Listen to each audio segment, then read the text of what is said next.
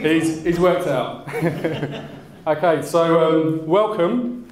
I do want to extend a warm welcome to all of you who are here this evening for this special and important debate on Brexit. I joke. We're all here to talk about something of far greater significance. My name is Ashley Charles, and I'm a member of this church, the Selhurst Evangelical Church.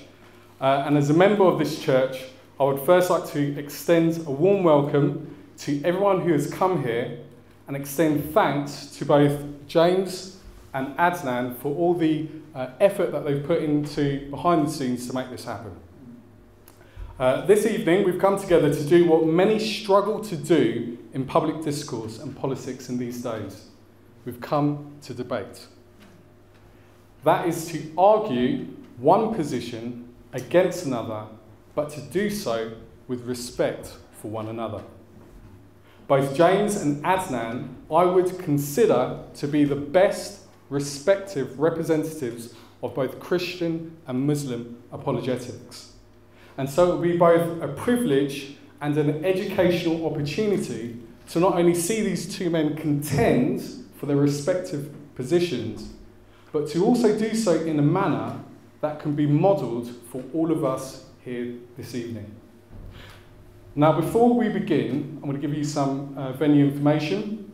So if you need to use the toilet, there's one in the welcome area, and there's some further toilets back in the hall behind the welcome area.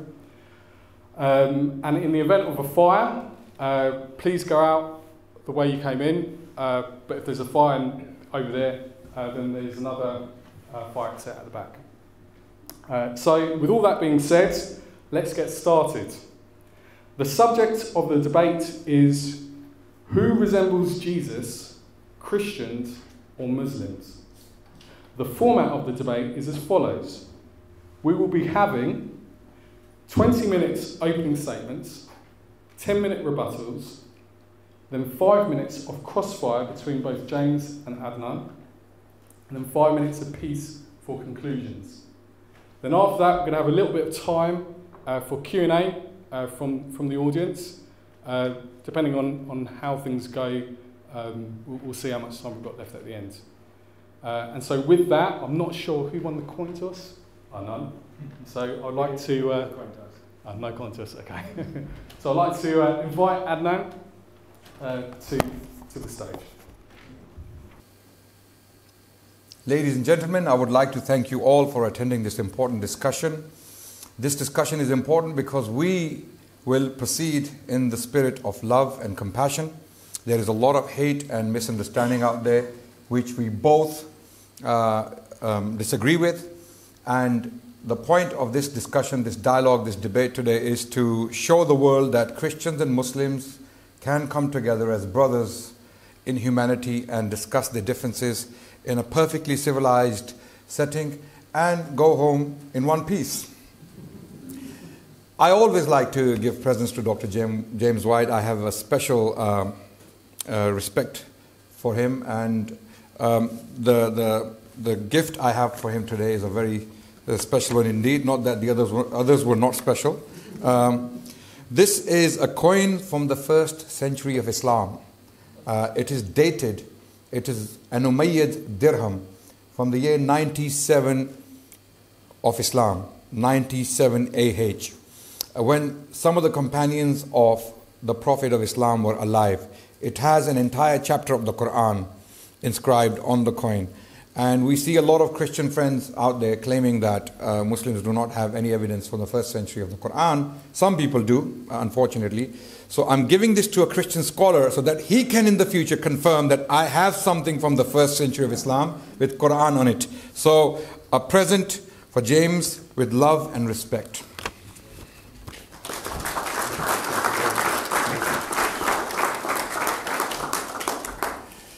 So we can start with my time now.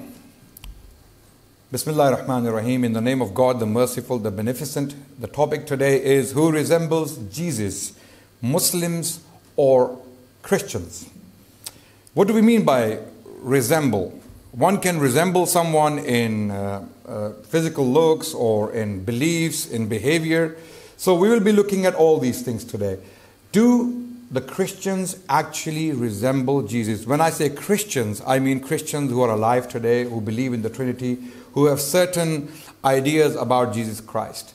Likewise, we will see that Muslims who walk the planet today, who claim to believe in Jesus, is their belief actually true? Do they actually resemble and follow Jesus Christ in all the things I mentioned? So, resemblance in what?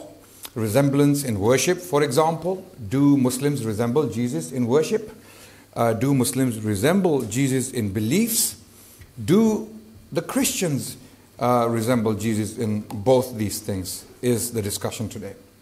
To proceed, what did Jesus call God is a very important question. What was the word Jesus used, among other words, in the Gospels? One of the words he used, allegedly we are told that when he was on the cross, he cried or he exclaimed, Ilahi, Ilahi, lama sabachthani, which is actually Aramaic. If that is Jesus who is speaking on the cross, then he is using a word which the Muslims use for God today, which is ilaha. Ilaha and ilahi are exactly the same words used in two different languages. Aramaic and Arabic are sister languages. So the word ilaha is the same word Muslims use for God. So our proclamation to accept Islam or to proclaim Islam, for that matter, is what? La ilaha illallah. There is no God except Allah, except God Almighty Allah. So ilaha, ilahi, Allah all stem from the same root word ilaha. So Jesus used this very term according to the gospel records. Of course, we don't agree that Jesus was put on the cross. We don't believe that. It could be someone else, and that's another discussion we can have at another point. I had a debate with Samuel Green not very long ago. If you want to see our view on the crucifixion, you must go and watch that debate, myself and Samuel Green. Greeting. Jesus greeted his companions just like the Muslims do, or vice versa. How did Jesus greet his companions? According to John 20:10, Jesus said to his companions, peace be upon you. How do the Muslims greet each other today? Obviously taught by Prophet Muhammad, who himself claimed to be a brother of Jesus in faith. So the greeting is Assalamu alaikum in the Arabic language. If we translated that into the Hebrew language, it would be Shalom alaikum, which is what Jesus said to his companions, or possibly some version of that in Aramaic. So Jesus and Muslims are exactly the same in that regard. When we greet each other, we greet by saying peace be upon you. The Christians do not do that today. Christians do not necessarily specifically use this mode of greeting each other. In that, Christians are not actually like Jesus. They do not resemble Jesus in that. Prayer. How did Jesus actually pray? Not what he said in his prayer. And even what he said in prayer doesn't actually contradict the beliefs of Muslims.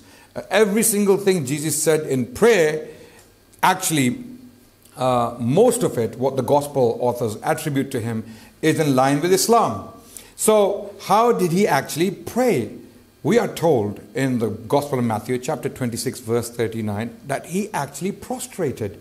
He went into the Garden of Gethsemane, he fell on his face, and he prayed to God. This is prostration. This is exactly how Muslims pray. And was Jesus inventing this? Was he just doing things randomly? Was this an accident?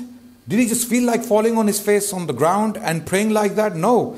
He was following prophets who came before him. As you can see the references on the screen, Joshua 5:14, we are told that Joshua fell on his face, prayed exactly the same way. Numbers, we are told Moses and Aaron, the book of Numbers chapter 20, verse 6, we are told Moses and Aaron prayed in exactly the same way. Abraham, in the book of Genesis chapter 17, verse 3, we are told he fell on his face and he prayed to God. Likewise, we have other, in fact, the book of Revelation tells us that this is how angels pray to God, bowing to God, falling on their faces. And Nehemiah and 1 Chronicles 21:16 gives us the same idea as to how the Israelite prophets or noblemen or priests prayed to God. They fell on their faces and they prayed to God. And this is exactly how Muslims pray today. Prophet Muhammad told the Muslims that this is how previous prophets prayed, therefore we pray like this. And this was based upon revelation, of course. We believe Muhammad, peace be upon him, received a revelation from God, same God who sent revelations to Abraham, Moses, and Jesus. And the Quran confirms the authenticity and the authority of these previous prophets. Yes, of course, the Quran also claims that their messages were changed, they were altered, therefore the necessity of the Quran. Hence the Quran. So Muslims pray exactly like Jesus did. And most Christians, when I say most, over 90% Christians in the world, and I'm only leaving 10% to be safe. Over 90% Christians in the world do not pray like Jesus in this, when we study how he actually prayed. Jesus did not consume swine. He abhorred pig meat. He actually did not do it. Why didn't he do it? Because he was a follower of the Mosaic law. He was a strict observer of the Mosaic law. And we will see that how that is the case. Muslims do not therefore consume pork or swine. So in that, Muslims are very similar. They resemble Jesus and other prophets of the Old Testament. Jesus was circumcised on the 8th day. We are told in the Gospel of Luke chapter 2 verse 21 that he was circumcised on the day. Now the Christians believe that Jesus was God even in the womb of Mary.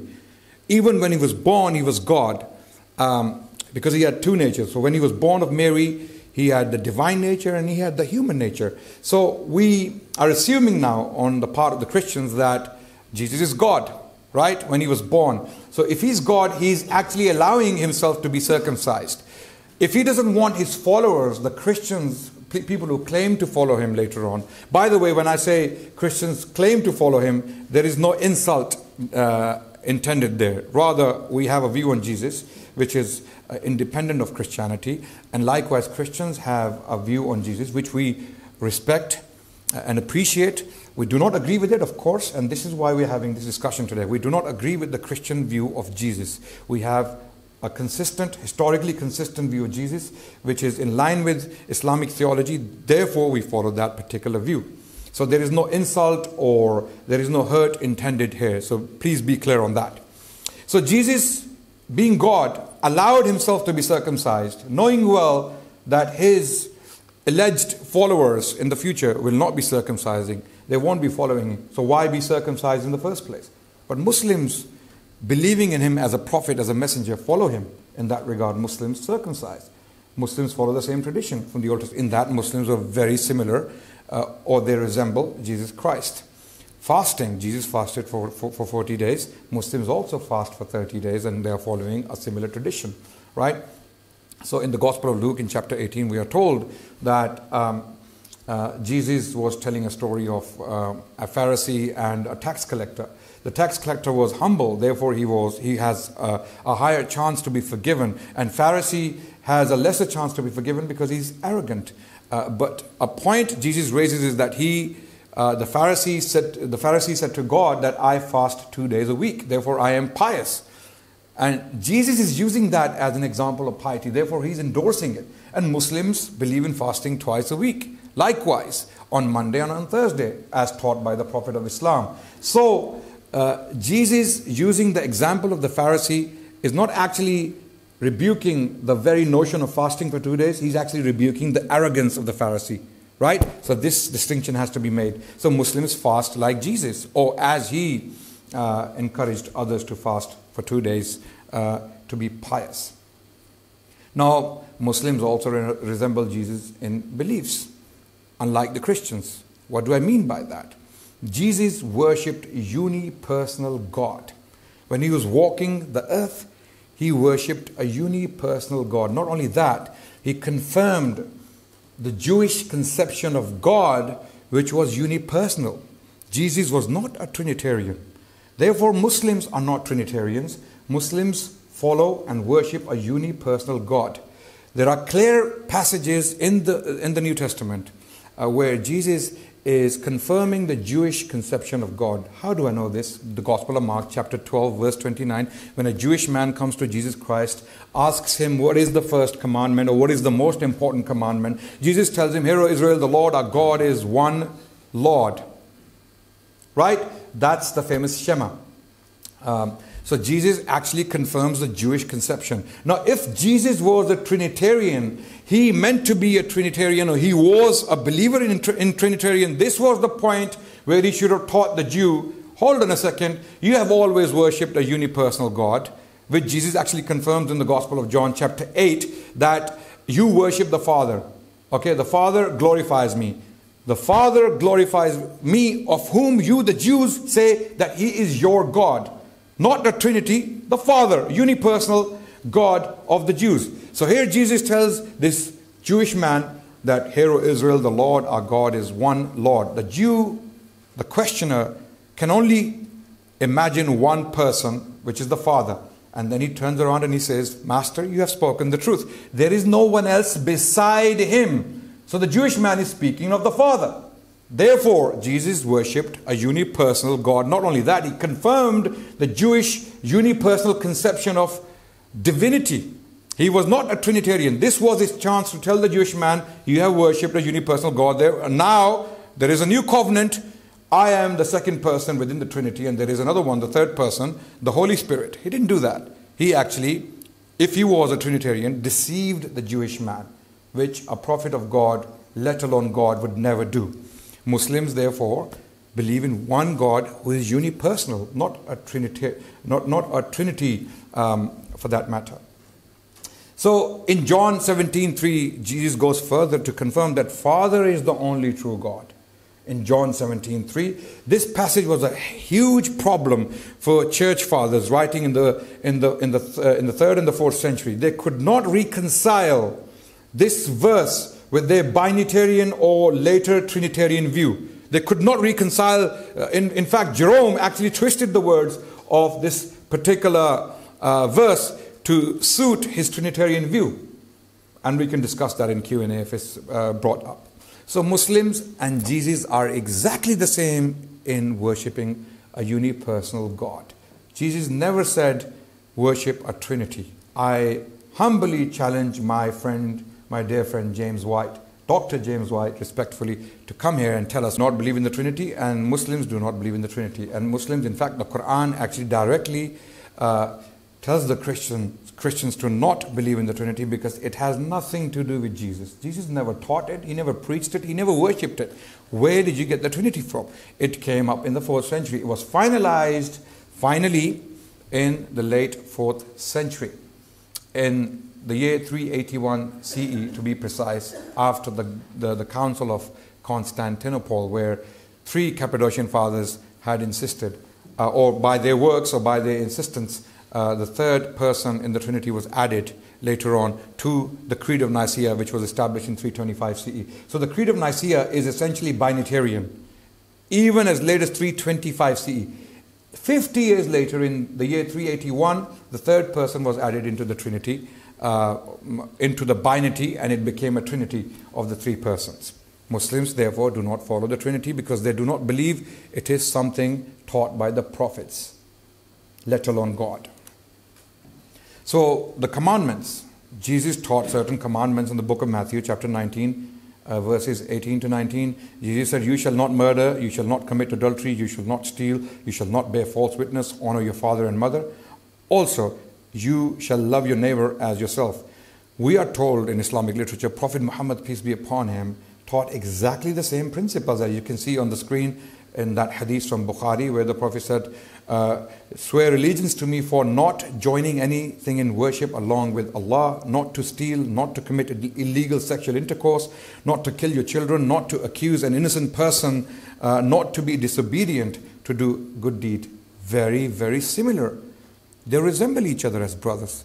Jesus, when you look at him and when you look at Muhammad, they are brothers in one faith. They are teaching the same thing. Now we come to the question of the law. Jesus was a law-abiding Jew. He followed the Jewish law. In fact, in the book of Matthew chapter 5, verse 17, we are told that he upheld Think not that I've come to abolish the law, rather I've come to fulfill it. In other words, the law made certain prophecies about him, and he came to fulfill those prophecies. And anyone who teaches others to go out of the law, even on a point, will be considered least king in the kingdom. He is not from God. And Paul did exactly that, as we will see in due course later on. Right?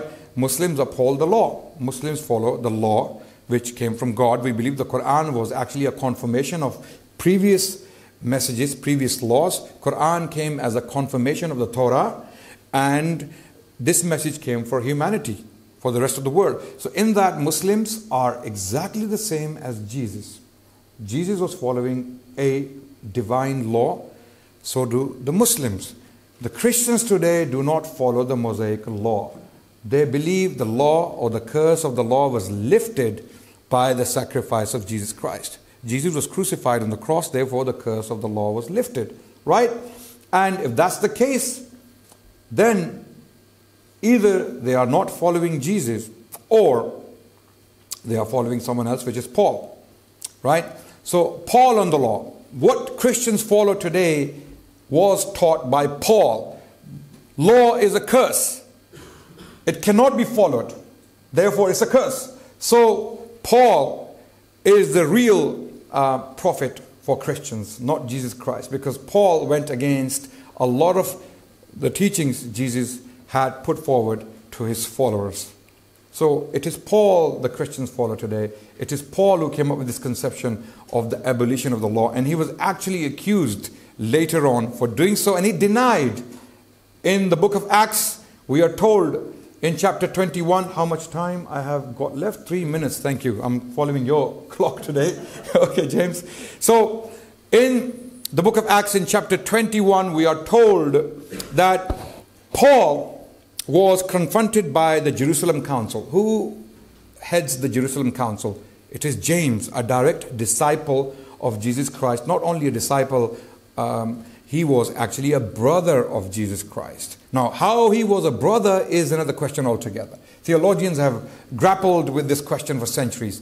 Was he a blood brother? Was he a cousin? But the New Testament calls James the brother or a brother of Jesus Christ.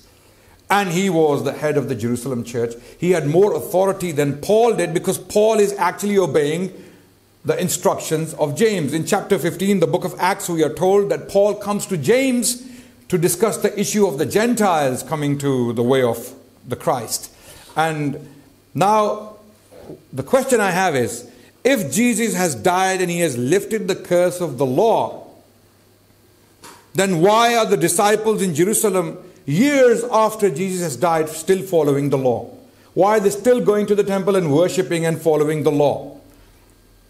And Paul was rightly accused by the Jewish followers of Jesus in Jerusalem for abolishing the law. How do we know this? This is happening in the book of Acts chapter 21. Paul comes into the city of Jerusalem and the Jewish followers of Christ are angry with him. How dare you abolish the law? And then James tells Paul to go and practice the law in the temple so that people know that this is a lie. But it was not a lie. Paul had indeed taught the abolition of the law, as we can see in these verses on the screen there. Okay, Galatians 2:16, Romans 3:19 to 28, Galatians 3:10, Galatians 3:24 to 25. So Paul denied these accusations for some reason, and not only denied, he followed the instructions of James, the leader of the Jerusalem church, and he went to the temple and did the rituals according to the law. Now, there are two options here for us. Either Paul is a hypocrite who says one thing to the Gentiles and says another to the Jews, which is what he did. According to his own words, he said, to a Jew I become a Jew, to a Gentile I become a Gentile. So Paul, in not so many words, is telling people that he was a hypocrite. Right? How do we know this? He even deceived James. He should have told James, hold on a second, you know Jesus has died. Jesus has lifted the curse of the law. Why do I have to go to the temple and do all these rituals? The law has been lifted. The curse has been lifted. You know that, James. You are a follower of Jesus. You believe in the same thing as I do. But they clearly did not believe in the same thing. They clearly did not. How much time do I have? Zero. Time is up. Okay. So, ladies and gentlemen, I will elaborate on this when I come back. Thank you so much for listening. And I hope I did not hurt anyone's feelings. The point here is to share our view on Jesus Christ. And you may disagree with it, but this is why we believe in Jesus in the way we believe in Him. Thank you so much for listening.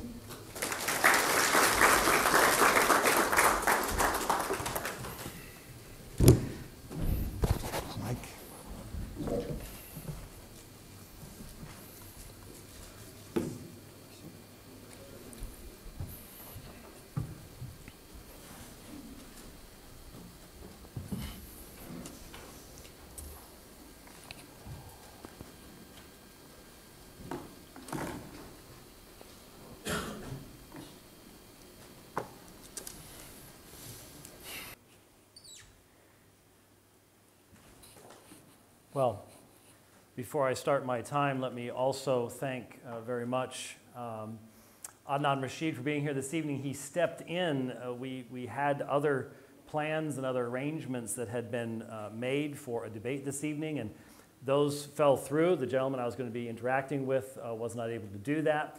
And then even after Adnan stepped in, then locations were problematic. And so I want to thank the folks here at Selhurst Evangelical Church for opening their doors to us on very, very, very, very short notice. Thank you for making the trip out here. It is sometimes difficult to put these things together while traveling. This is toward the end of a lengthy trip for me. I was in the Netherlands last weekend speaking on very different subjects than we're speaking on now. And so I'm thankful to everybody who has, especially Ashley, who has helped to make this come together, and Adnan for stepping up and doing this as well. Unfortunately, since it is toward the end of a lengthy trip, anything that I would have packed to give to someone other than Adnan to begin with would have been destroyed in my bag by now. And so unfortunately, even though I started this tradition, do you know when I started this tradition? I started this tradition with Shabir Ali in 2006. But sometimes when you're at the end of a very long trip, there's not much you could do about it, but we'll make up for it next time around with something that Adnan will really love, like maybe a football jersey or something like that. I don't know. That seems to be all the rage right now. Messi, can you kick like him? Well, that was quite the shot. That was amazing. Anyways, so with that, let me begin my time. Thank you very much again for being here this evening. And this is an important topic, and it's not one I've ever heard debated before. And obviously it can go a lot of different directions. Adnan just touched on at least 8 different topics that could be a debate unto themselves. But I think it's important for us to consider when we ask the question, who is like Jesus? What do we mean when we say that? Well, Adnan has given his perspective. Now I would like to give my own. If we want to simply talk about outward appearances, if we want to talk about things that would, for example, be derived from living in a Semitic culture, in antiquity, even though, exactly when the Quran was written and the New Testament taking place, there's a half millennium in between. But still, if we were simply looking at things like that, dietary laws and the things that would be associated with life in antiquity, then obviously we have to recognize that the question would be, does the New Testament teach us to be like Jesus in those things? And one of the differences between Christianity and Islam is that the gospel message is meant to go out to every nation. It does not bring a particular cultural aspect to it, such as clothing or dietary laws or things like that. It is meant to be a message that will go to all nations at all times. And as such, we are not called to dress like Jesus or eat like Jesus. And in fact, the New Testament writers give very little evidence of having any interest in such things, even though in the Hadith you have tremendous amount of information about how many dates Muhammad would want to eat, and the odd number rather than the even number, and all sorts of details like that. New Testament writers show no interest in any of that. And the reason for that is that they did not believe that Christianity is something that is to be passed on that will have some type of cultural normativity. There are moral and ethical laws and principles, but they must be applied in whatever situation the church finds itself in. And so why are we really even debating this particular subject? Because Christianity does not make a claim that Christians are supposed to look outwardly like Jesus or behave like him in a cultural context. If, in fact, I would ask our Muslim friends, if Jesus is but a Rasul of Allah, and only a Rasul of Allah, in other words, that section in Surah 4:171 specifically is denying that there is anything beyond that calling that would mark Jesus, because that's the same section that says, do not say three, so on and so forth. If he's merely a Rasul of Allah, why are we even here tonight? Why are we even talking about emulating someone? I mean, from the Muslim perspective, Jesus was just the Jewish Messiah. He was not the Messiah for all people. He was just the Jewish Messiah. So why would we even be discussing something like this? Now, it is interesting to me that Adnan had just said, well, you know, we have a different view of Christ, we have the Quranic view of Christ, but I would like to suggest to you that you are dependent upon the New Testament for most of what you just said about Jesus. Because the Quran only mentions the name 25 times, maybe just less than 100 times total references. You're given very, very little information about Jesus. It's plain that the author of the Quran assumes that his readers are going to be familiar with the New Testament's testimony about Jesus. And so nothing is given. There's only one place in all the Quran where Jesus speaks from identifiable historical location, and that's his cradle.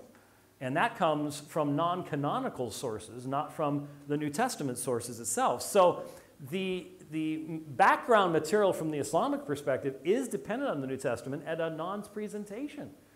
Quoted from the Gospels, quoted even from the Gospel of John. Why? Because we have to. That's the only way we can know anything about Jesus. These sources tell us many ways in which we cannot emulate Jesus.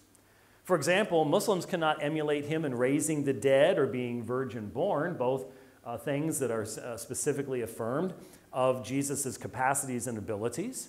Christians cannot emulate him in being eternally glorious in the presence of the Father, as we read only a matter of one sentence after the text that Adnan quoted from John 17:3. You have John 17:5, where Jesus shows that he is aware of his glorious pre-existence in the presence of the Father before the world was. So here is one person speaking to another person, speaking of the time in eternity when those two persons were co-glorious in eternity past. That comes right after Jesus' words of John 17:3. So whatever you do with 17:3, you've got to understand what else is said in the rest of the Gospel of John. So Christians cannot emulate him in being eternally glorious with the Father.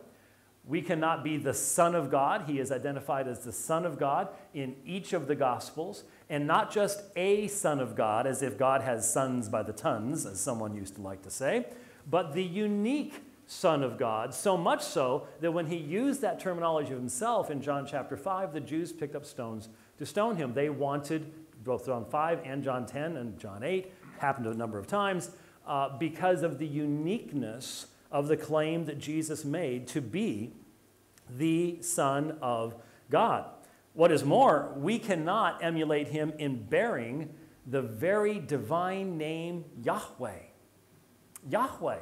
Jesus is identified as Yahweh in John chapter 12. John says that Isaiah saw Jesus in Isaiah chapter 6. You go back to Isaiah chapter 6. Who was it that Isaiah saw? He saw Yahweh. The early followers of Jesus who wrote the New Testament repeatedly identified Jesus with the one divine name, the specific divine name, much more specific than what you have in Eloi, Eloi, lama sabachthani. Yahweh is the divine covenant name of God, and it is used of Jesus. We cannot emulate him in doing that. We cannot emulate him in having a people to worship us, but Jesus, in Mark chapter 14, verses 61 through 64 at his trial, quotes from the Old Testament. And when we look back at the text that he's quoting, it's talking about that situation in Daniel where there is one who's brought before the Ancient of Days, and he is worshipped by his people. He has a people who worship him, giving him the highest form of worship. And so we cannot be worshiped. We have not been worshiped in heaven. We are not to be worshiped on earth. Jesus accepted the worship of his disciples and others while on earth, something that there is no way that the Islamic Jesus would ever accept, because if you accept the thesis that Jesus actually worshiped a unipersonal or Unitarian God, then Jesus would never allow himself to be worshiped. Jesus would never allow Thomas to say to him, "My Lord and my God." And then Jesus says to him, "Now that you've seen me, have you believed? Blessed are those who have not seen and yet have believed." No rebuke of Thomas. Instead, recognition of the fact that Thomas is speaking in faith. Likewise, we cannot be the object of prayer that Jesus was. In John chapter 14, in talking about going back into the presence of the Father, he talks about how after that having happened, we can ask him anything in his name and he will do it. Directed to him. Has to be in the form of prayer. The early Christians are identified in 1 Corinthians as those who call upon the name of the Lord, specifically in that context, Jesus. And while Jesus said all authority in heaven and earth was given to him, we are not given that authority in any way, shape, or form. And so there are many ways in which the biblical Jesus is someone that we cannot emulate because of the fact that he is more than just a man. He is a true man. There is no question that he took on flesh. The Word took on flesh, but he cannot be limited solely to those categories. But we are, in fact, to emulate him in calling upon God as Father, just as he did. It is a tremendous privilege to call upon God as Father. And yet, my Muslim friends do not believe that Jesus ever prayed in this way. How could he use that kind of terminology? That is inappropriate terminology for anyone to use in regards to Allah, to refer to him as Father. But Jesus did this over and over and over again, and in and through him, not because of anything in ourselves, but because of who we are in him, we have the tremendous privilege of being able to pray to God as to our Father. We do so trusting that Jesus has in fact revealed the Father to us perfectly as no one else could possibly do. He's called the exact representation of his person. That's how we can have absolute confidence of who God the Father is, and absolute confidence of his love for us because he has revealed himself in Jesus Christ. There is no arbitrariness in regards to our understanding of whether God will fulfill his promises to us. We have the promises of Jesus Christ. We are called to trust in God as Jesus did on the cross when he said, "Father, into your hands I commit my spirit." Our Muslim friends don't believe that ever took place. They don't believe Jesus ever said those words because there was no cross. Well, at least most Muslims. I've debated a few Muslims who have variant views on that, but the vast majority of Muslims in the world do not believe that that ever took place. And yet here we have the very central aspect of every gospel. Matthew, Mark, Luke, and John. What is the focus of every single one of them? They're all taking us to the cross, the very center point of history. And there, Jesus says, "Father, into your hands I commit my spirit." And that, of course, is what every believing Christian can say at their dying moment as well. "Father, into your hands I commit my spirit." That is because of the finished work that he has provided there on the cross. We are called to fulfill the greatest commandments. Love God with all your heart, soul, mind, and strength, and love your neighbor as yourself, because in that, Jesus taught, all the law is fulfilled. So we do have a law. And in fact, the New Testament speaks of the law of Christ. The issue is that we do not take a singular law and then attempt to apply it without any type of differentiation from culture to culture to culture. We take overarching principles and then we have to deal with them. And I'm glad that's the case.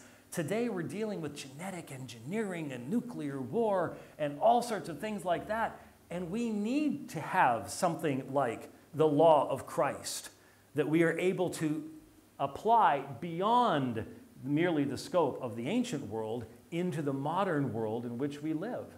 God knew the world was going to be like this. He gives us those in-depth principles within that context. Now you see, I think one of the things that would be very helpful for us this evening, in Islam, Jesus is a disciple of Allah. He's a Rasul, but he is one who follows Allah. He submits to Allah.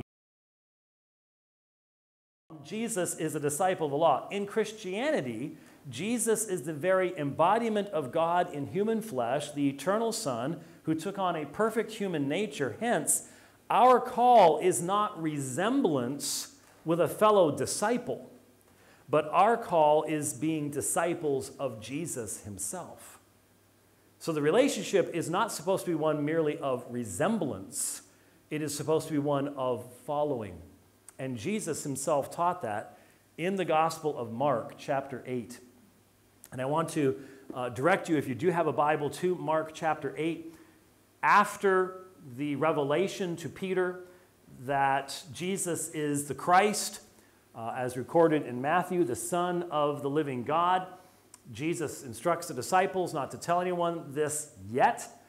That time had not yet come. Then you have the situation where Jesus from that time begins to teach that it was necessary that he go to Jerusalem, that he be betrayed, that he be killed, and rise again the third day. This is a central part of the gospel message itself. And Peter tries to rebuke Jesus. Jesus rebukes Peter, says, "Get behind me. You're minding the things of men rather than the things of God."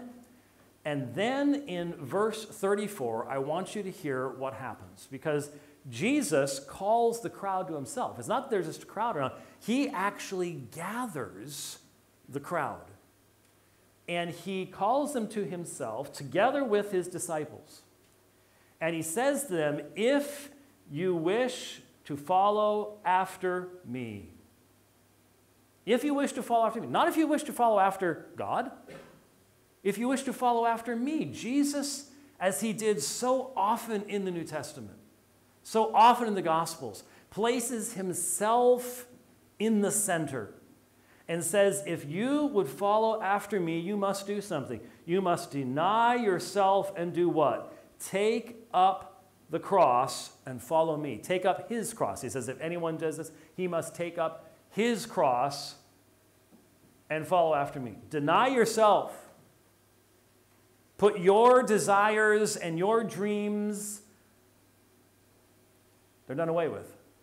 Because you see, if you say to anyone in this day, take up your cross, they all know what you mean. Jesus is saying, if you want to be my disciple, you must join the death march. And everybody had seen it, especially there in Jerusalem. The Romans were good at keeping people in subjection. And they had lined the roads in Judea with crosses when there had been rebellions in the past. And you had seen that horrible, horrific way of dying. And so Jesus is not using sweets and cake and money to get people to follow him. He is saying, if you want to be my disciple, you must deny yourself, die to your old way of life, and join the death march. The death march, which was so shameful, You must take up your cross. That's the only way you can follow me. Now notice that this is right in the section where he's saying, I must go to Jerusalem and I must be killed. I must be buried and rise again the third day. So we know what he's talking about here. He says, whoever desires to save his life, or literally his soul, will lose it, but whoever loses his soul, what? For me and what? My gospel. For me and my gospel, he will save it. Now, folks, it's just right here that we have to get serious with each other. Very serious with each other. I really like this guy over here. When we first met, you seemed a little angry. That's because he was used to Speaker's Corner. And Speaker's Corner does things to you. But then in Dublin, Ireland, I insisted between two debates that we did that we have lunch together. And all of a sudden, Adnan found out that I'm a human being. And I happen to be a human being who does what I do because I really believe that what I'm saying is true. And to the Muslim people, I actually love you. And you may disagree with you may say, well, you misrepresent us, but you know I'm not trying to. I am trying to be accurate in my representations as much as I can to show respect for you. And yet we keep doing debates. And the world says, well, if you really liked each other, you'd stop debating. No. What I believe and what Adnan believes are not the same thing. There is no way to take these two positions and meld them into Chrislam. That would be tremendously disrespectful to what you believe and tremendously disrespectful to what I believe. Surah 112, Ayah 3, if it's right, I'm wrong. If it's wrong, then I'm right. I think that's the way I put it. There's no way to put these two things together. I wish it were not the case, but if you love someone, you will tell them the truth. That's what our society doesn't understand anymore. We're not allowed to do that anymore.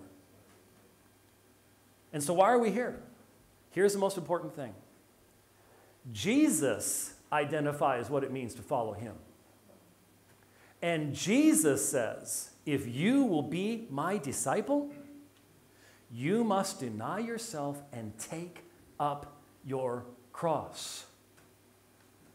There's one ayah in the Quran, Surah 4, 157, that keeps you from being able to do that if you're a Muslim.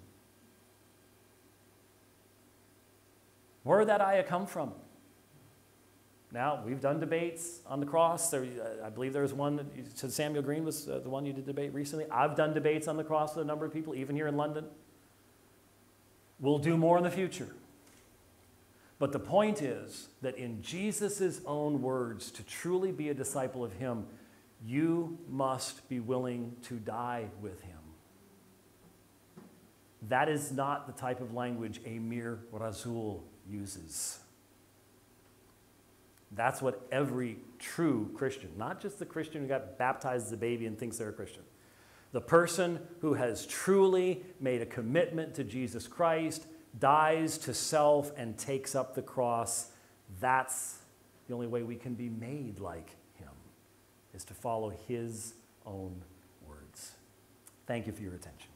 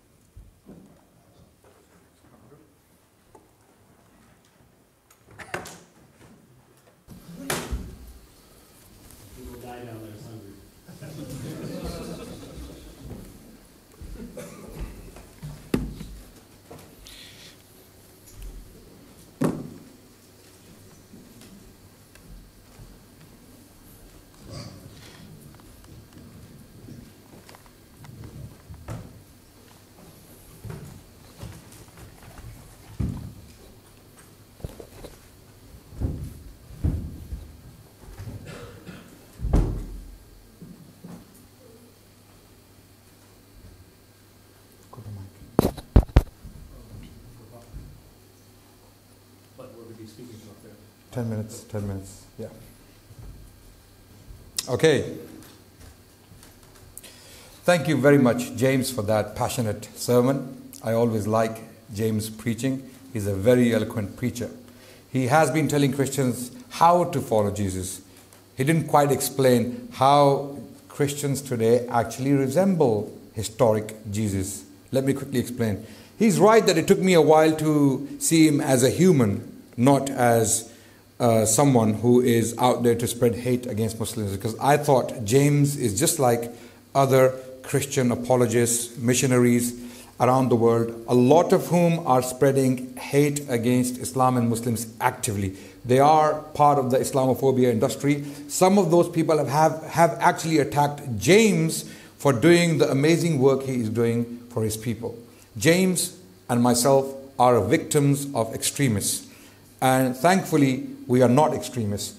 This is why we are here, to talk with love and compassion so that our people can see that not every single Christian or Muslim apologist or debaters or scholars or activists are the same. There are people who want to have peace in this world, who want to share love and compassion. And therefore, I want to tell you, ladies and gentlemen, brothers and sisters, that I love you all. The reason why I'm here today is because I love the Christians. I want the Christians to see our viewpoint. I want to lift this barrier that has been created by hateful individuals out there online, so that you can see what the Muslim perspective is from the Muslims. So, what did James talk about? James talked about a lot of things, and he did not address, obviously that was his opening statement, so I cannot really hold him accountable on that. But there are many points I raised, and I was directly addressing the topic, resemblance. How do we actually resemble Jesus Christ? Right? Is it only outward, ritualistic resemblance? Do we only resemble Jesus in dress code, how he had a beard and how he walked around like a Muslim, looking like a Muslim? No. It is more to do with inward resemblance, which is belief. I talked about it. Jesus did not worship a Trinitarian God. James actually confirmed it, that he was talking to the Father. Why do the Muslims accept that language? Because we believe things done previously were allowed. For example, the Muslims believe prostration to important people in the previous laws and regulations was allowed. For example, the family of Joseph bowed to him. It is now haram in Islam. Therefore, to use the word Father for God Almighty is not allowed in Islam, but it was allowed for the previous generations, previous prophets. They could use these words because people understood the context. They knew. But later on, the term Father was misunderstood by Greek philosophers and Hellenistic thinkers who basically painted the word Father in a very different light, and they started to claim that Jesus and the Father were of the same essence. I'm not going to indulge in a lot of things James talked about when he preached about how you must carry the cross and follow Jesus in death and all of that. I'm not going to, because that's not the topic today. The topic is resemblance. How do the Christians resemble Jesus? Historic Jesus. In beliefs, most importantly. Not entirely, not particularly or specifically in rituals. I have clarified already that we pray like Jesus. We the Muslims pray like Jesus. Christians don't. Right? We fast like him. We are men circumcised like him because he was circumcised. Right? And we do not eat swine. We don't consume swine meat. Jesus did not do that. Jesus followed the law. And we follow the divine law. The law of Jesus was not the law of the Christ, which was later on conceived by Christians. The law of Jesus was the Mosaic law. That was the law he was talking about. In chapter 5 of the book of Matthew, when he talked about the law, he was talking about the Mosaic law. He was not talking about a new law or another law. When he said, I have come to fulfill the law, he was talking about the Mosaic law. What happened to the Mosaic law? It is Paul who came later and gave Christians what they believe in today. If you put the writings of Paul on the one side, what he said in his epistles, 13 of his epistles, and the rest of the New Testament books on the other side, what the gospel authors are talking about, saying about Jesus, you will see a direct contradiction in some cases. You will see there is a conflict. Jesus is telling his disciples to follow the law, the commandments, if you want salvation. Paul comes along and he tells us, no, the law has been abolished. Then James comes along and James condemns Paul. James states that there is no faith without works. And this conflict is not actually detected by the Muslims. Muslims do not have any interest in highlighting these problems in the Bible. We have the Quran. James, he mentioned something very interesting, very important. And why are we even looking into the New Testament? The reason I as a Muslim is pointing out these things in the New Testament is because you are Christians. You do not believe in the Quran. I want to show you from your scriptures that Jesus resembles Muslims more than he resembles you. If you are not worshipping like him, believing like him, or doing things like him, then how are you actually following historic Jesus? You are following Paul. Every single thing you believe in on Jesus has come to you through the lens of Paul. You are reading into the life of Jesus through the lens of Paul. Remove Paul. Who is Paul, by the way? Paul is someone who never met Jesus, never knew him in person. You have put all your belief in one basket. The vision he had on the road to Damascus and you have completely ignored the actual disciples of Jesus Christ, the ones who lived with him, ate with him, talked with him, walked with him. People like James. What is James saying in his epistle? If you read all the epistles of Paul, 13 of them, what will you see? The person of Christ, not the teachings of Christ. When you read one epistle, the epistle of James is all about the teachings of Christ. Every single thing James is talking about is to do with Christ. What he taught, what he did. So James is more for looking like Christ, doing like Christ, and being like Christ, rather than Paul ignoring Christ and following his view on Christ, which is actually very inconsistent with the view of Christ according to the Christ himself. So this is very, very important for you to look into. And why am I pointing out these inconsistencies? Because when you look at the evidence, you see that in the book of Acts chapter 21, James, who had the authority which Paul himself acknowledges, Paul in the book of Galatians acknowledges that James is the most important person from the followers of Jesus Christ, to an extent that Paul himself goes to James to get matters fixed. Who is James? Why is Paul going to James? Why is Paul even listening to James? Why? Because James is very important. Very, very important. James is not teaching any of that. James didn't talk about the divinity of Christ. Nothing on the Trinity. Nothing on the abolition of the law or law being a curse. Rather, James is a law-abiding Jew who followed the Christ, who believed in the Christ. He clearly had different views from Paul. So Christians today are actually following Paul. They are imitating Paul. They resemble Paul, not Jesus Christ, as I have already clarified.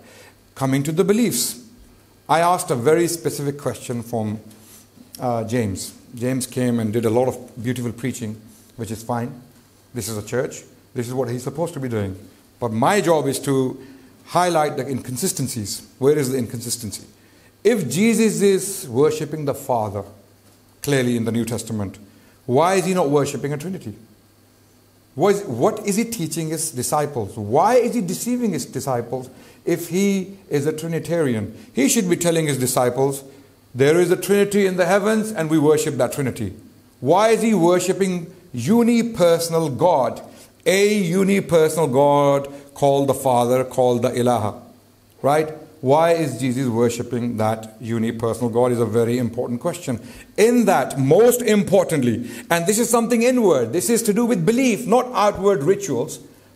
I agree with James that if you outwardly look like someone, doesn't necessarily mean that you are like that person or you are following that person. I agree. But how are the Christians following Jesus today? How are they following Jesus if they believe in a Trinity? Jesus never taught a Trinity, never worshipped a Trinity, never preached it. Why are the Christians following or worshipping a Trinity? It's a very important question. Jesus was a strict monotheist who worshipped a unipersonal God. That means one person, one being, the Father. And he taught his companions that, his disciples that, as confirmed by James himself. So ladies and gentlemen, I really want you to contemplate on not only outward resemblance of Jesus, also the inward resemblance of Jesus when it comes to beliefs. What beliefs did Jesus hold on divinity and on following the law? Thank you so much for listening.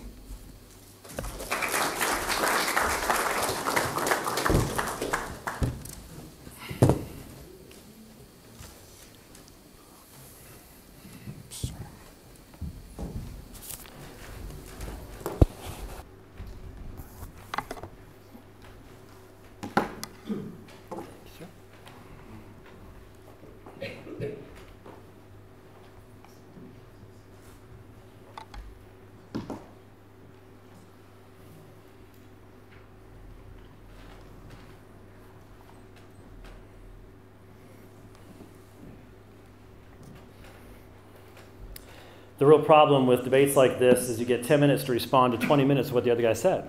There's a problem with that. It takes you longer to respond to things than it does to make assertions. But let me just get to a few important things. It was said that my preaching on what Jesus said in Mark chapter 8 was not on the topic tonight. It is the topic tonight. When Jesus defines what it is to be his follower, to be like him, to be one of those who believe what he has to say, to hold his beliefs, when Jesus lays it out, the way he does it is impossible for a Muslim to believe. And we were told, well, we're just only using the New Testament tonight because you're Christians, and so we're showing you where the inconsistencies are. The problem is, I would like to challenge Adnan, tell us something about what Jesus said or did without using the New Testament. All you have are a couple of disjointed ahistorical statements in the Quran. You've got nothing. You have nothing that's from any identifiable historical place in the Quran. And even then, you're talking about 600 years down the road without a shred of historical evidence that goes back to the first century. You are dependent upon the New Testament. The problem is you then have to pick and choose what of the New Testament you're going to believe. Now, there's a lot said about Paul. Interestingly enough, and those who are watching this will mention, you know what the topic I wanted to get for the debate, for a debate for this trip? Was Paul a true apostle of the Lord Jesus Christ? I'm coming back in November. Let's make it happen. Because I will defend that and I will demonstrate it from the text of Scripture. The statements made about Paul, especially his understanding of law, I'm sorry, are just misguided. They do not understand Paul's understanding. He himself said in Romans chapter 3, after he says we're justified by faith, do we then do away with the law? No, we establish the law. He said the law was good. It's the law of God. You just have to understand what the purpose of the law was. It's to show us our sin and drive us to a Savior. Once you understand that, then you understand that so much of the accusation against Paul simply does not follow. Now, we were told that Jesus taught a unipersonal God. Now, how does that work? Now again, the only way you can make this work is if you cut up the New Testament into parts. You accept one part of a book and another part of another book. You reject that another part, so on and so forth. But Adnan quoted from John chapter 8. So let's go with just John chapter 8. How does Jesus identify himself in John chapter 8? First of all, he identifies the Father as the one who has sent him. He also says that he always does the will of the Father. And he also says that unless you believe that ego eimi, I am, you will die in your sins. John 8:24. At the end of the chapter, he says, before Abraham was, ego eimi, I am. And the Jews picked up stones to stone him. Now, who believes Jesus' words? Christians or Muslims? Muslims don't even believe he said those words. So how can you quote from John chapter 8 and then take out the parts that clearly state something that is directly opposed to the conclusions of the Quran? You can't do that.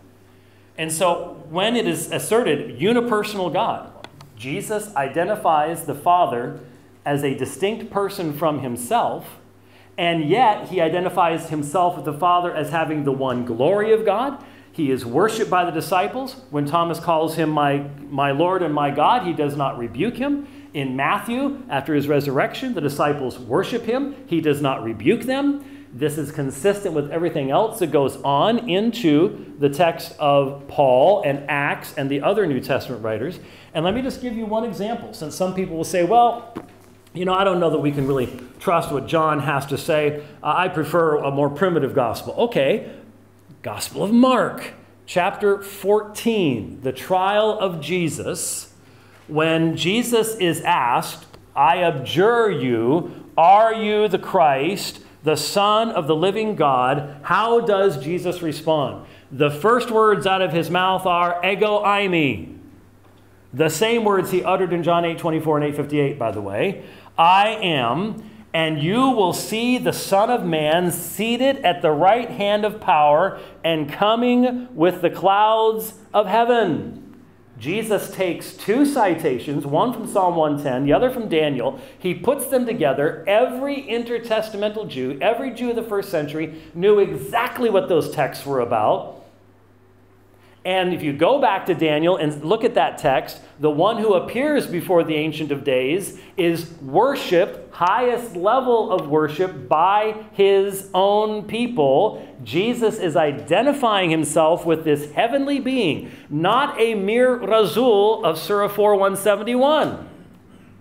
And how did the Jews understand this? The chief priest. He tears his clothing and he says, what further evidence do we need? You've heard the what? The blasphemy yourself. And Jesus doesn't go, oh, no, you misunderstand. I'm just a mere Rasul. I'm just pointing you to Allah. That's not what happens. Jesus does this purposefully. If that's the case, then where do you get this unipersonal God? You have to accept everything that the New Testament teaches. And so when Jesus can identify the Father as a distinct person from himself and yet accept worship, when both the Father is identified as Yahweh, Jesus is identified as Yahweh, the Spirit is the Spirit of Yahweh, when Jesus can say, baptize them in the name of the Father, the Son, and the Holy Spirit, that is not baptizing in the name of Allah, a Mir Razul, and the angel Jibreel. There is one name and three persons sharing that one name. Sounds like the doctrine of the Trinity, which we find in the earliest Christian writers, not 381 AD, but if you go look at Ignatius, the bishop of Antioch, on his way to martyrdom in Rome in 107 or 108 AD, not only does he identify Jesus as God at least 10 times in his genuine letters, he also uses illustrations of the Trinity therein. Does he use the term Trinity? No. But he talks about the Father, the Son, and the Spirit together in ways that definitely demonstrate their unity as the object of his worship. That's another subject that we could get into. I've taught church history since 1990, and so it would be a good one to get into. And so when it comes to beliefs, I simply ask, I ask every Muslim person and every Christian person in this audience, when Thomas sees Jesus, and Jesus says, do not be unbelieving, but believe, shows him the wounds of an act that you as a Muslim don't believe ever happened, because of one 40-word ayah written over 600 years after the events. All of the first century material, everything from 100 years after that period of time, says the same thing. Jesus Christ died under Pontius Pilate on the cross. Every bit of it. But you reject that for something 600 years later that has no historical background to it. But Jesus appears before Thomas, and Thomas looks at him and says, Hakuriasmu kai hatheasmu, my Lord and my God. What should Jesus have done if Surah 4:171 is true? Surah 4:171. Do not say 3. Jesus is a mere Rasul, a mere apostle, a sent one of Allah. Nothing more than that. Do not say of Allah anything but the truth. Don't go into excess, is what Surah 4:171 says. Look it up. I'm not misrepresenting it. If that is the case, what should Jesus have said? There should have been an immediate rebuke, just as there was in the book of Revelation when John bowed down to the angel who had shown him all these incredible things. When John bows down to worship the angel says, do not do that. I am merely a fellow servant of God. Worship God alone. That's what Jesus' duty would have been. And Jesus' response is, because you've seen me, have you believed, Thomas? Blessed are those who have not seen and yet have believed. So, I do think this is the issue. Will we follow Jesus' own teaching? Is that how we become like him?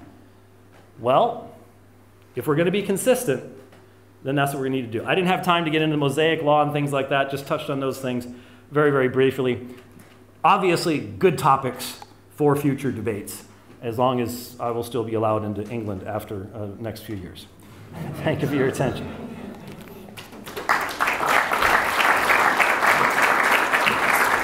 Okay. So it's my turn first. So this is the crossfires part of the debate, where we actually ask each other questions for 5 minutes each. It's my turn to ask questions, and I will keep it as short, as brief as possible. So James, coming back to the two main points I raised about inward resemblance of Jesus, because outward, you don't seem to make a big deal out of it. Outward resemblance is not as important as inward resemblance in your view. I can somewhat agree with you, but again, outward is very important also. Worshipping like Jesus, like prostration, is very important. Christians don't do that today. They have historically, to my knowledge, Trinitarians in particular, Trinitarians have never worshipped God like that. I mean, to my knowledge. Maybe there are exceptions, but I'm talking... Sorry? Yeah, coming to that. So, if Trinitarians did not worship God, the Father, or the Trinity by prostrating, how are the Trinitarians actually imitating or resembling Jesus Christ in worship? Okay, yeah, I didn't get to a response to the prostration stuff. Each one of the examples you gave were unusual examples. For example, the high priestly prayer of Jesus, the example of Jesus' prayer to the Father in John chapter 17, he lifted up his eyes to heaven. He was not prostrated at all. So there is no singular bodily orientation that is demanded. The examples you gave from the Old Testament in regards to like the ordination of priests and things like that. But there's your consistency. I'm sorry? There's your consistency. All the prophets that we know of prayed like that, and so did Jesus. I don't think that's the case at all. Well, you don't think those references? No, I just gave you an example of where Jesus didn't pray like that. Yeah, I'm talking about when he did pray like that. You are free to adopt any bodily position. It is not something that is demanded that you have to prostrate. So there are Christians who pray in every bodily position. I understand that. I'm saying Jesus was very consistent with previous prophets. With the Old Testament examples I gave from Genesis, from First Chronicles, from the book of Daniel as well, there are examples. David prayed like that. David, Daniel, Abraham, Moses, Aaron. The priests did not, though. For example, if you look at how the priests also prayed like that. But but there is no command that they were to prostrate in the offering of sacrifices or any of the things, the situations. So how do you resemble someone in worship? Well, by worshiping the same God they did. The way they did it, right? No, it doesn't have to be the way they did it. I think it would be very distracting to most of us if we tried to worship God in this place to the smell of sacrifices. But do you not see there is a consistency in prostration? No, I do not. You don't see that? No, I do not. Okay, I'll leave it there then, no problem. Okay. Next question I have is, Jesus, we Muslims resemble Jesus strikingly in our belief. We worship a unipersonal God. Jesus, whenever he worshipped God in the New Testament, he worshipped a unipersonal God called the Father.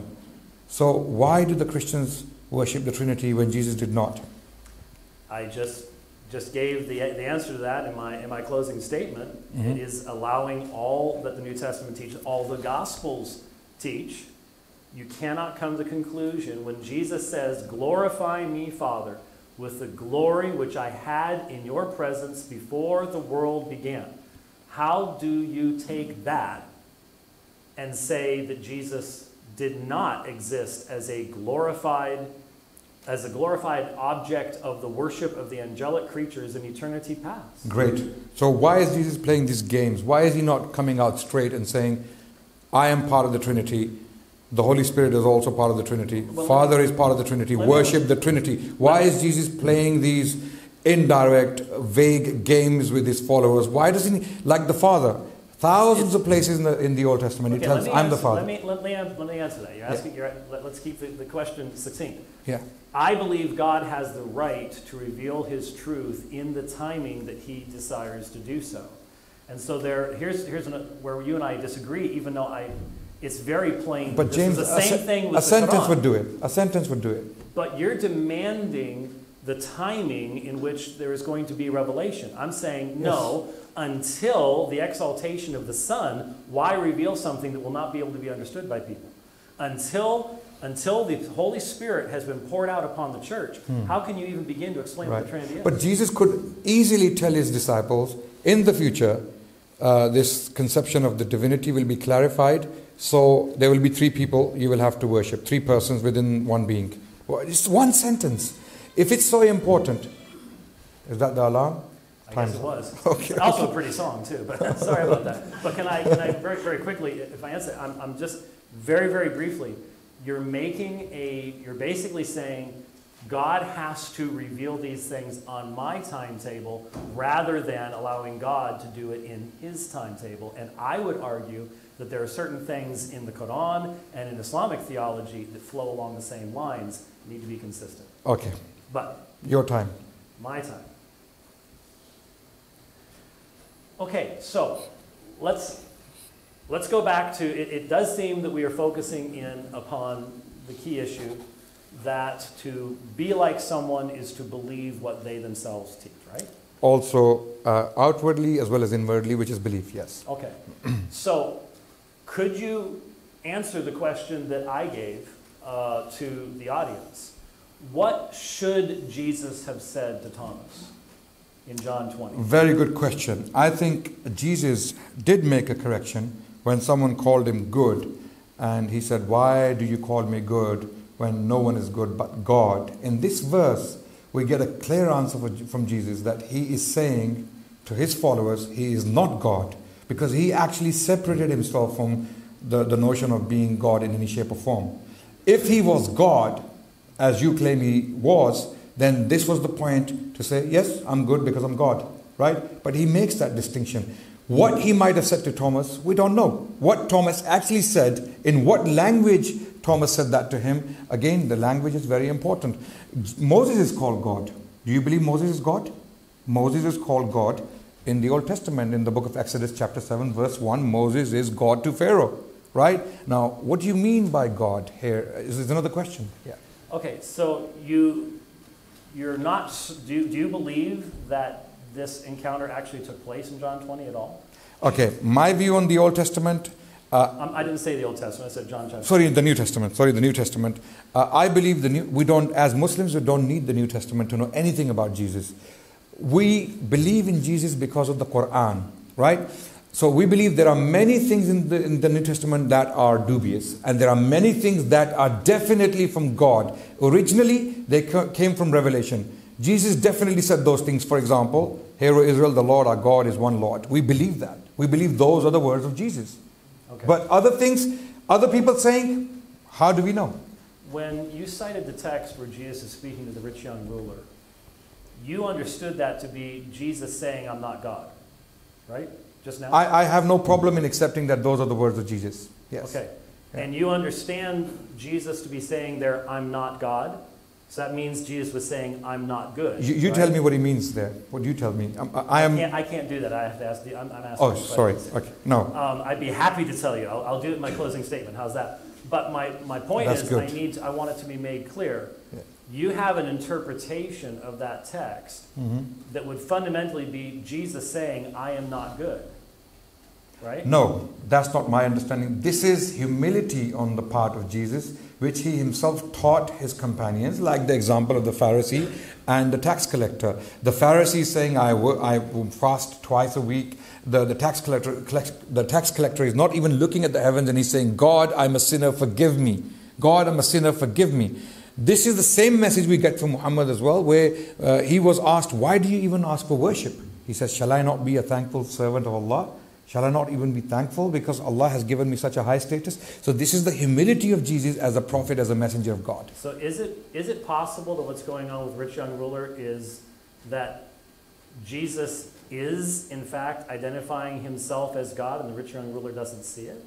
He's the very one that gave him the law that the rich young ruler is pretending to have followed? I don't think Jesus claims to be God anywhere, directly or indirectly, anywhere in the New Testament.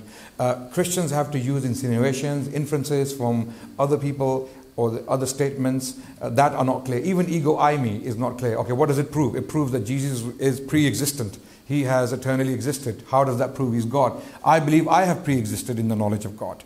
God knew Adnan Rashid will be born once in the future. James White will be debating him on the what's the date today? So, 2nd of May. God knew what the day was too. But, so this has existed in God's knowledge eternally. God knew.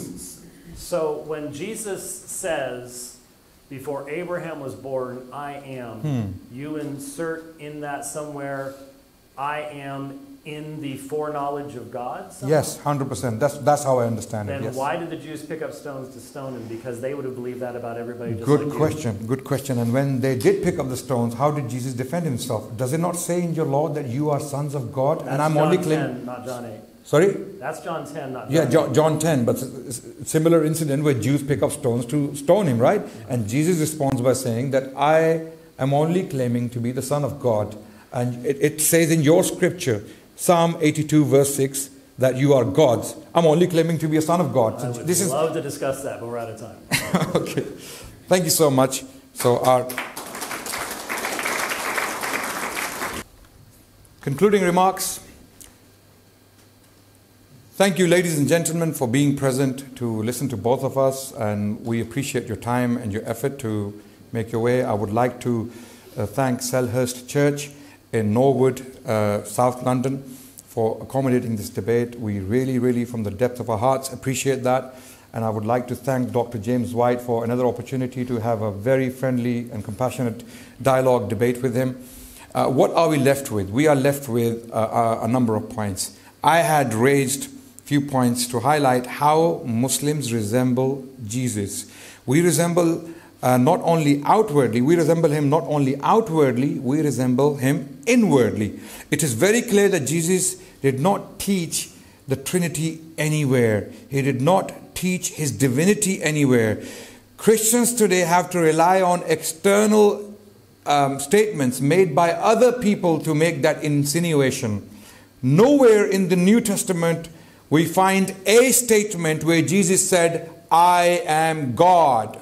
This is all he had to do. Instead of going around the world and making vague statements, if he really wants people to believe that he's God, he could simply do it like God the Father did in the Old Testament. Thousands of places, God the Father introduces himself by saying, I am your God, worship me. I am a jealous God. I am your God. I am your God. I am your God, the God of Abraham, the God of Moses. I am your God. Again and again, the Father is speaking like that. But Jesus does not speak like that anywhere. What we do find from Jesus, however, is clear-cut negation of his divinity if he was divine.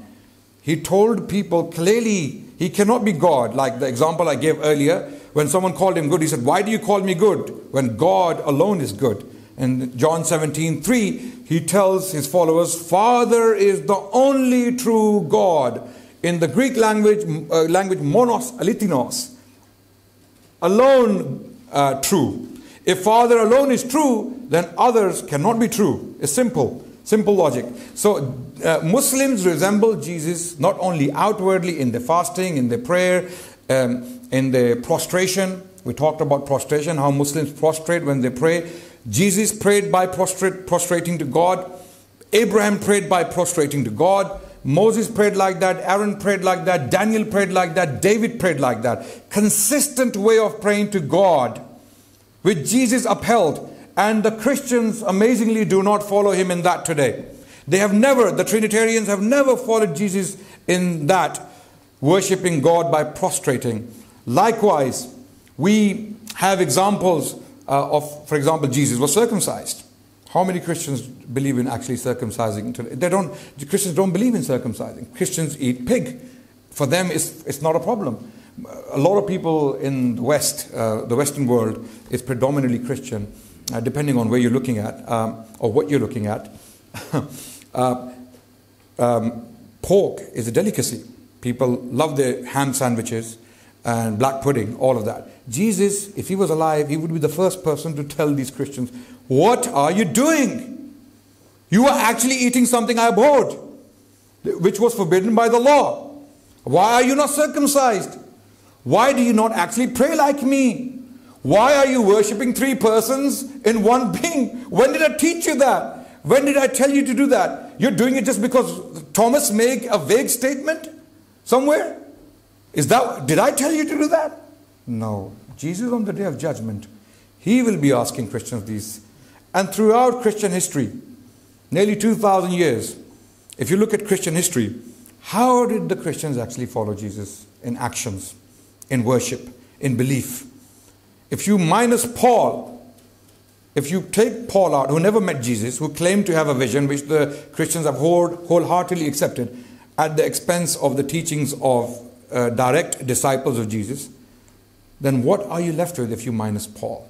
You are left with Jesus, with his prostration, with his circumcision, with his dietary rules, with his following of the Mosaic law, with his strictly monotheistic view on divinity.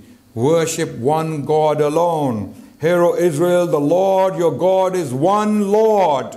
How clear do you want him to be? What more do you want from him?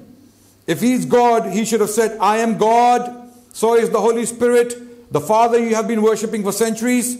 Now there are three in one. Worship three persons in one being. Never did we find that with Jesus. I hope you can see the resemblance clearly between Muslims and Jesus. And Christians do not in those things resemble Jesus Christ. Rather, they resemble Paul more than Jesus. Thank you so much for listening, ladies and gentlemen.